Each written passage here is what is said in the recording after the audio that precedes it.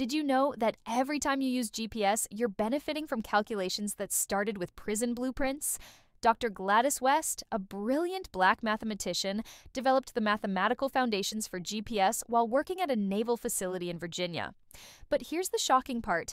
This facility was built on a former prison site from 1918. When West needed exact elevation and coordinate data to map Earth's shape for satellite positioning, she discovered something incredible. The old prison blueprints contained surveying measurements more accurate than modern tools.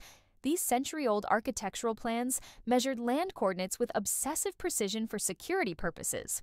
West used these exact measurements to develop her geodetic algorithms that enable every GPS system today. The same mathematical principles designed to keep prisoners contained became the foundation for global navigation freedom. Prison architects had unknowingly created the most precise coordinate system available. West transformed confinement mathematics into liberation technology. Every GPS direction you follow connects back to those prison blueprints. Mathematics that once restricted movement now guides the entire world.